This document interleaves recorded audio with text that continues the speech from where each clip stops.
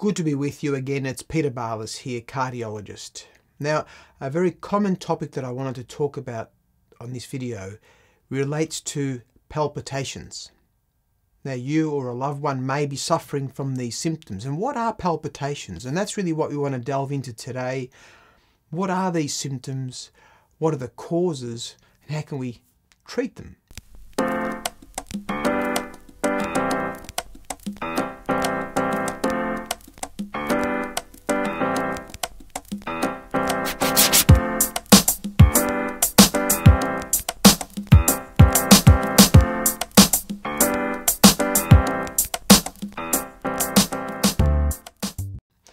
So, palpitations is a general term that we use to describe the sensation of our heart beating. Beating fast, beating erratically, jumping around, skipping beats. It can be a very distressing and unnerving symptom. Now, I can say that it's a very, very common symptom. And in the majority of cases, the best thing that I can do after I've assessed a patient is to be able to reassure them. And in the majority of cases, the palpitations are benign. The symptoms are arising from a benign condition that is not showing us any significant problem with the heart itself. So again, palpitations can be the sensation that the heart is racing and jumping. People might notice it when they're in bed, lying down, trying to fall asleep, and the heart's just working overtime. And that, of course, creates symptoms of anxiety. We also feel this sense of we might not be able to breathe properly. We get short of breath. Sometimes you might get some pain, tightness, and these can be little fleeting pains or niggles around the chest. And again, it can cause significant distress. So I urge anybody with these symptoms to please see their general practitioner and to have a preliminary assessment of what could be causing some of these symptoms. The majority of cases, as I mentioned, are benign. I can often reassure most patients. Now, why do palpitations happen? Well, I like to divide it into two main components. One, the primary causes and primary pathologies, primary conditions that can cause palpitations. And then we've got the secondary causes. And the secondary are perhaps the most likely and most often that we see. And that can be secondary to other conditions in the body. So there are hormone issues. You might be suffering thyroid problems. An overactive thyroid sometimes can cause the heart to be racing and causing these flutters, this sensation of the heart jumping around. Other conditions that can put more stress on the body. And there are people that suffer different types of pain syndromes, and pain is a major cause of this. Sleep apnea is an unrecognized condition that can also cause palpitations. Sleep apnea is a condition whereby we are not having refreshed sleep when we're sleeping at night because of a lack of air and oxygen getting throughout our body, through our lungs, either because of an obstruction. There might be some obesity or enlargement around the neck that might be constricting the amount of air getting into our lungs. But that also puts stress on the heart itself, thereby causing palpitations, causing the heart to be jumping around, to be racing. So there are simple tests that can be done, including an ECG or a tracing of the heart. There are some blood tests that can be done to look at hormone levels, for example, the thyroid, to look at kidney function, liver function, check the electrolytes in the body, check the magnesium level, check the eye and check the blood count. Sometimes being a little anemic can also add a bit more strain on the body and give us a sense of these palpitations. So there are various causes, and as I said, most of them are secondary to other things that are going on. And other things can also include things like stress, worry, psychological stress, emotional stress. And no doubt we've had difficult times the last couple of years with the pandemic and lockdowns and certainly restrictions that we've had. And there's been an increasing challenge that we've had to deal with poor mental well-being, depression, anxiety.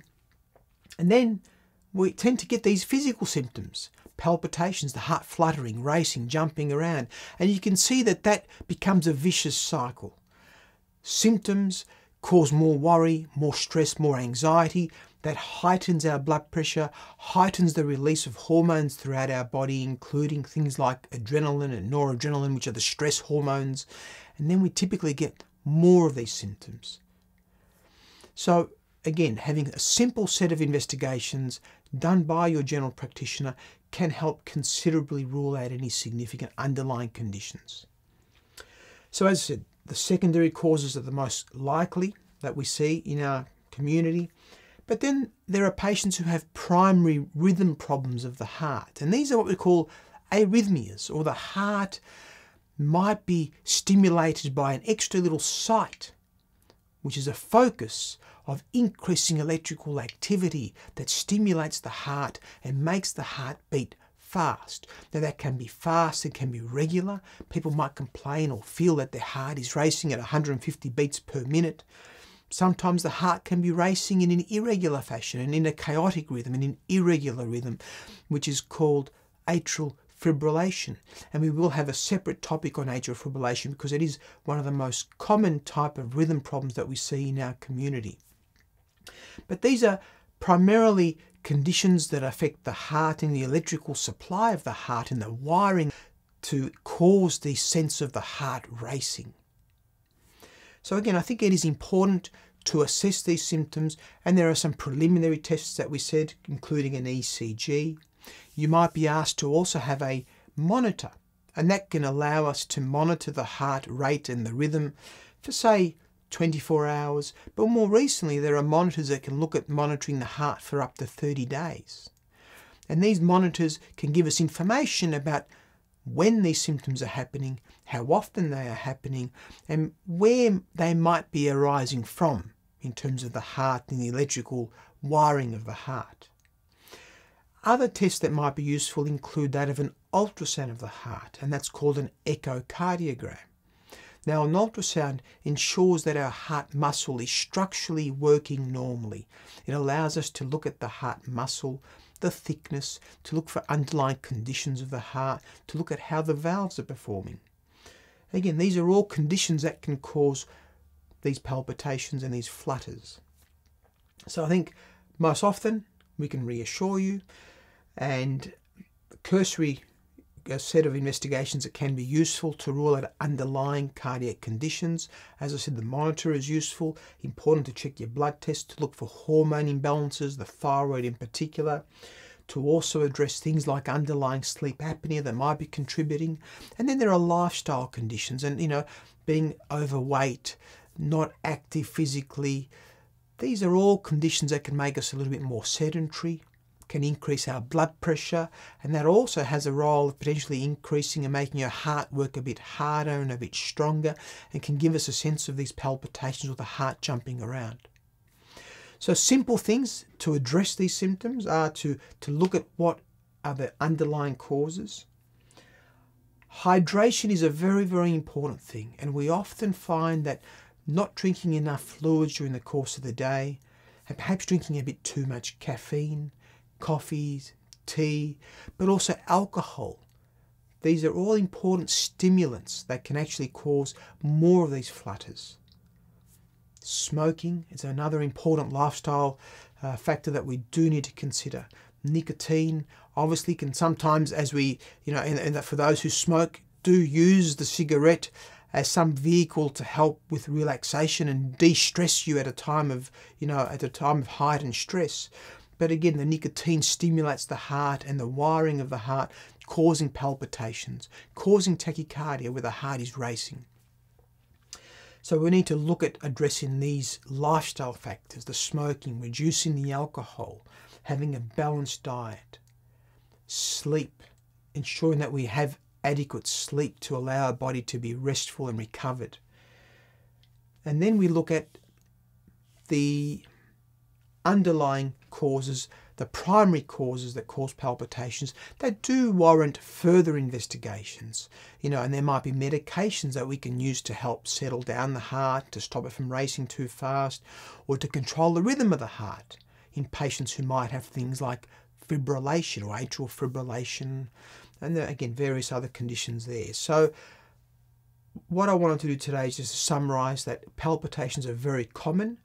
Most often, I can reassure patients about the cause of their palpitations, and they often settle down with simple lifestyle manoeuvres: hydration, minimising caffeine, increasing exercise, ensuring there's no underlying conditions like sleep apnea.